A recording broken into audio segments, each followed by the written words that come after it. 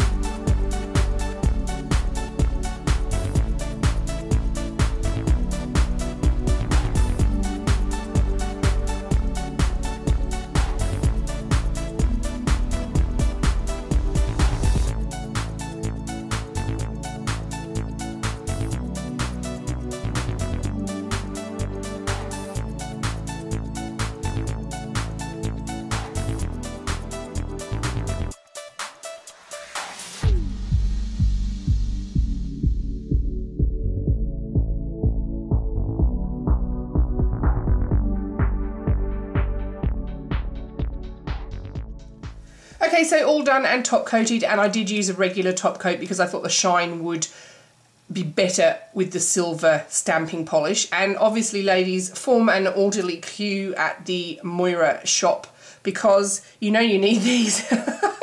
These are just gorgeous. This plate is stunning, and the silver polish, again, I will say, is Hit the Bottle from, it's Chromio from Hit the Bottle, so I'll link that below. Absolutely gorgeous combination. I feel like I'm in some kind of luxurious French palace. they've really come up with some beautiful designs on this plate. They're just so lovely. Sorry, just ignore that. That's just me being a messy pup, not cleaning it properly. So highly recommend that. I think the packaging is lovely. The etching is very nice. The designs are gorgeous. The only thing I would say to bear in mind is you need to use obviously more polish, because a couple of the images I scraped and I just had a tiny little corner missing because I was used to using slightly smaller images. Not an issue, just remember to put a bit more on. So I'm going to leave it there, guys. I do have, as I said, I might not have said, I've got another 4 to show you. So I'm going to do those over in the next few weeks. I will link these products in the description bar below, along with the gel polish that I used. Guys, if you like the video, please give me a thumbs up. Any comments or questions, pop them in the comments bar and I'll get back to you. And please subscribe, guys. I really appreciate your support. I am going to be doing a giveaway in the very near future, so stay tuned. That is because I hit 10,000 subscribers. I'm not going to be all gushy and mushy on this video. I'll wait for another one for that. So I'm going to leave it there. Thank you very much for watching, and I will see you next time. Bye.